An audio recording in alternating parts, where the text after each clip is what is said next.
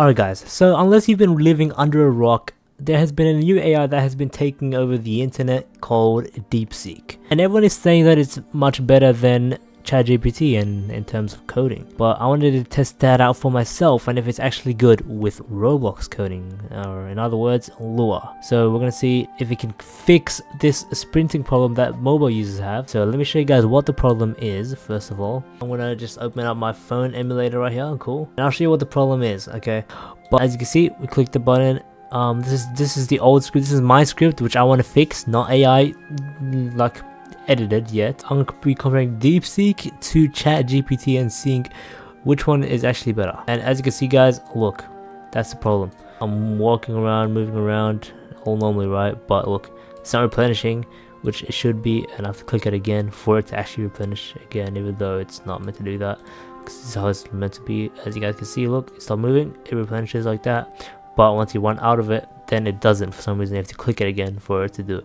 I hope you guys understood what the problem was. Now, I did already ask DeepSeek a simple prompt. So first of all, I provided the code, the entire code to it. And all I did is ask, can you please make it so when a mobile player sprints and when the stamina runs out, it replenishes without needing to press the button again. And it came with this script, and let's test it out guys. Let's see if it works. What is intended for it to happen is it's meant to replenish.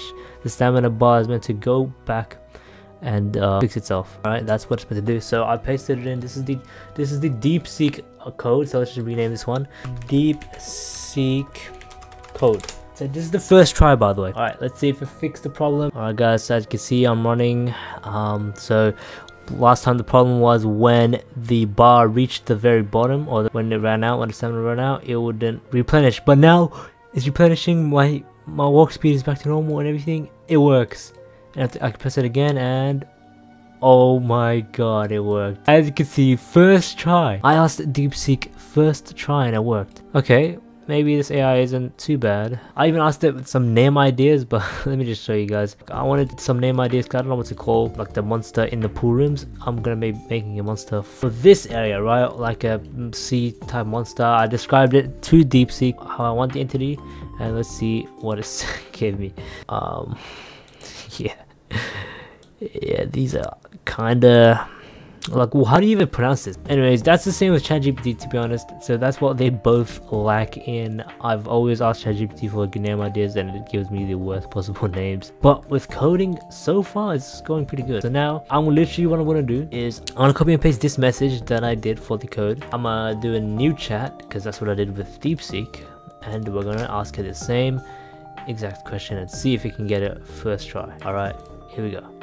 All right, let's just do a little comparison real quick. So this is how DeepSeek starts off the message. This is how ChatGPT starts the message. So obviously you can see that it's different. Okay, you can see it runs in a similar way, like it tells you change first. Ooh, look at this. ChatGPT added an unneeded variable, bro. Like, there's no point in that. This guy literally didn't add any new variable. DeepSeek legit fixed it up. ChatGPT added some random stuff, so this is low hopes for me right now. And I'm on the free version for both, by the way. No paid. Is there even paid for DeepSeek? I don't know. Alright, let's go ahead and test it out. Now, this is the DeepSeek code. We're just gonna go ahead, copy paste this. We'll rename this to ChatGPT code. Alright, so now you know which one's which. Then we're going to go ahead and paste the ChatGPT code right here. Let's do a quick comparison. How many lines is the DeepSeek code? 198, and then the ChatGPT code is 200, or basically 199. So I have a feeling ChatGPT won't be as good, but we'll just see. And hold on, I'm seeing something right now. Oh, hold on, give me a second. Look at this. This is what I mean. ChatGPT does not know how to do it, bro. Look. It's calling a function that is below where they can't be called. You know what I mean? Like, you can't call a function that's underneath the line.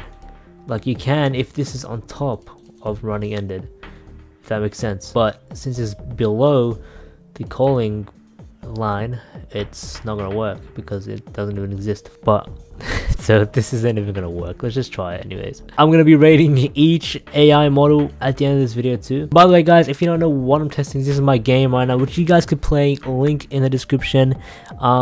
It's a fun game, you guys will definitely love it. It's way more fun with friends as well, so yeah, you guys will definitely get scared. If not, you'll enjoy every moment of it. But see, this is the ChatGPT code, by the way.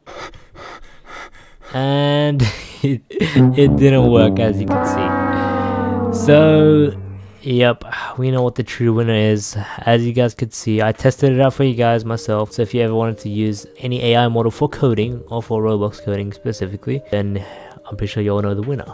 And it is the DeepSeek AI. Alright, ChatGPT is now outdated. We have a winner, is DeepSeek. So there you go, guys. DeepSeek literally got a first try. ChatGPT completely ruined it, didn't even work. I'm giving my rating now. DeepSeek, I'm gonna give it an 8 out of 10, okay? Well, in terms of coding, we're gonna rate it now 10 out of 10. ChatGPT, like a 5 or 6 out of 10. So yeah, there you go. There you have it. Like, subscribe if you found this video helpful or informative. But yeah, thanks for watching. I'll see you guys in the next one. Bye bye.